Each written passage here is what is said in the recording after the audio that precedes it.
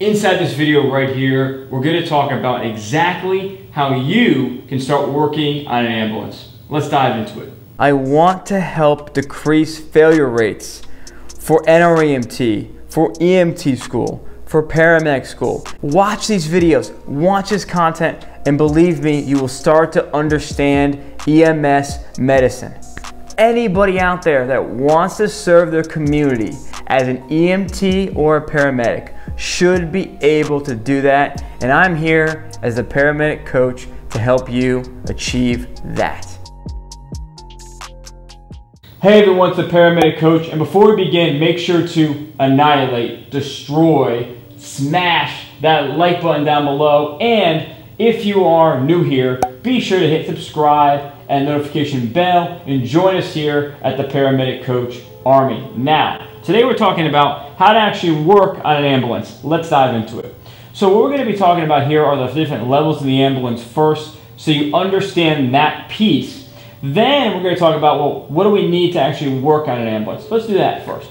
So first we have here is, we talk about high school and we talk about a driver's license. So now, depending on where you live, every state is different. So there's two things you got to know. There's two main bodies that basically govern what EMS does.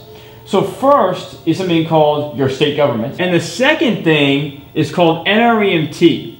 Okay? That's the National Registry of Emergency Medical Technicians. You either have to pass a state test or you have to pass your national registry in order to get a state license to practice in that state. Now, signing up for an EMT class. EMT classes are usually found in hospitals, usually found in EMS training centers like a volunteer ambulance, for example. They also can be found in different programs like a community college or even a university, a bigger college as well. You can find an EMT program or class. Now, what I recommend if you're getting started in this career is taking a local EMT class, right? In some areas, you can actually take an EMT class while in high school, which is pretty cool. Some high schools will actually offer an EMT class. Now, in other areas, you may have to be 18 years old, have graduated high school with a diploma or GED, and have a driver's license. So it all depends on your area. If you know that you want to do something in the medical field, what I recommend is that you actually go in high school. Why not, if you're good on that medical track, and gain your EMT there if you're able to. Now, if you're not able to, okay, and you're not on that medical track, and maybe you're like myself who stumbled upon the medical profession at 19 years old, okay, well, it's a different ballgame. At that point, you're going to have a high school diploma or GED and a driver's license. So the difference between a certification and a license. So the NREMT here, that is a certification that you passed the test on that day and you met the qualifications to sit for the test, you sat for the test, and you passed it, okay? There's a practical hands-on portion, okay?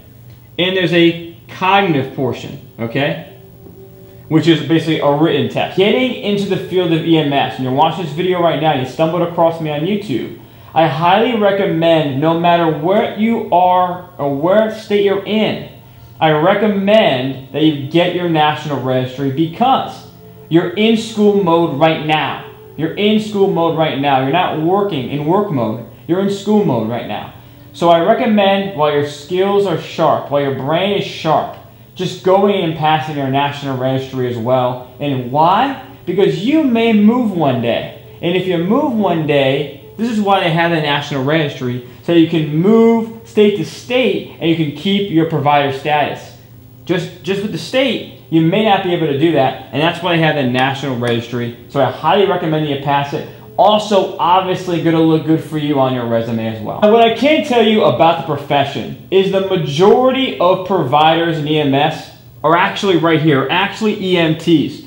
So the thing about the EMT level is it not only does the EMT level get career first responders, but also gets people from other professions. So if you're studying for nursing school, right, or PA school, right, you may come across and get your healthcare hours with EMT, right? So you get some experience, right? So So that's why I believe the EMT level has so much. Also, think about it.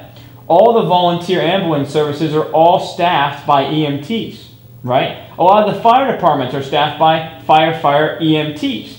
Now, depending on what area you're in, and depending on how far you want to go in this career, there are other levels. So for the most part, and what I've seen is the advanced EMT and paramedic. Now, in most areas, there's only an EMT and a paramedic. An advanced EMT would be the mid-level, the second level on the ambulance service in the United States. Now, an advanced EMT practices something called advanced life support, and so does a paramedic. An EMT practices basic life support. Now, the difference between BLS and ALS basically comes down to how invasive are the procedures that you're doing on a regular basis. So, for example, IV access is something that advanced EMTs and paramedics do. EMTs don't perform IV access. Now, EMTs do perform EpiPen injection, right?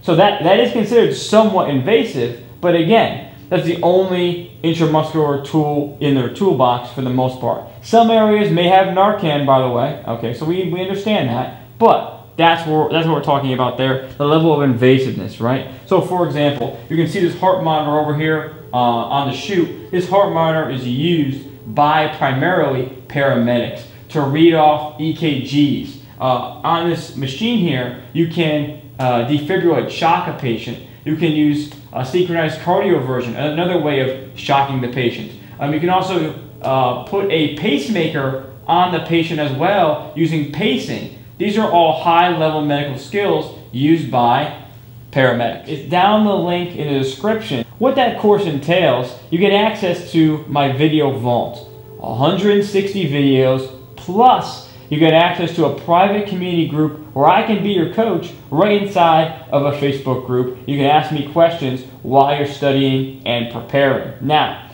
there's an entire section in that 160 videos that goes over prepping for EMT, advanced EMT, and paramedic.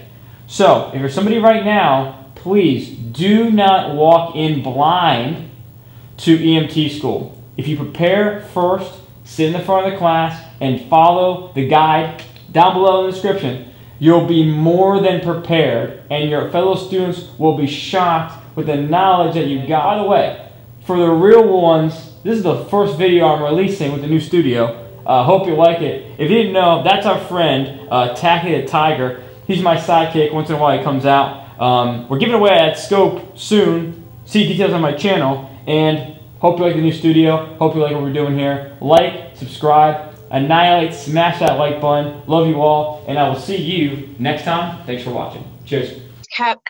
Like everything that you were saying was just connecting all these links inside my brain, and I just knew right then and there, I have to have this program. I have to have all the information that he's willing to give. I need all of it.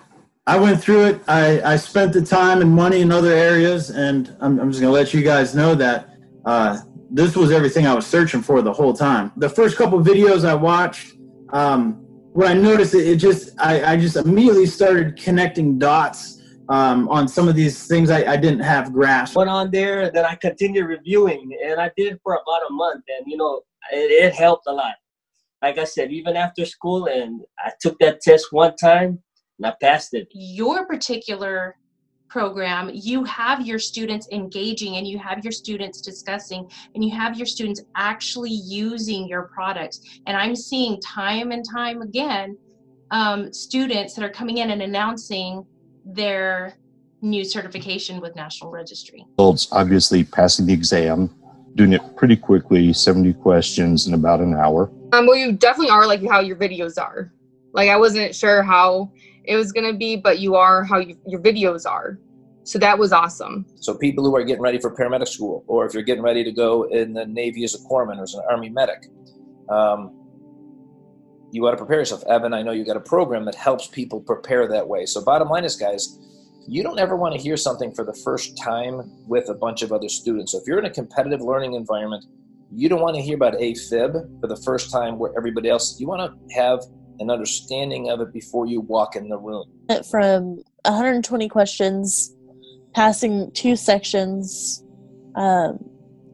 near passing 1, and then I think 2 below passing, 2 70 questions passing completely. $7,000 for school plus everything else that you put into it all the time, and all the time off work and family and everything. It's to see people fail and fail and fail and then just quit, which I know a couple of people who have.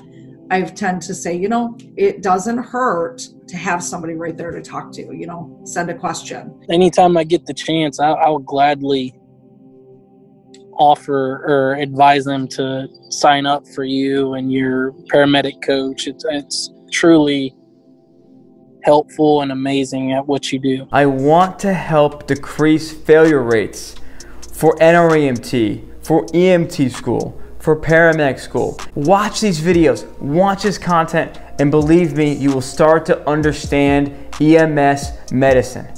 Anybody out there that wants to serve their community as an EMT or a paramedic should be able to do that, and I'm here as a paramedic coach to help you achieve that.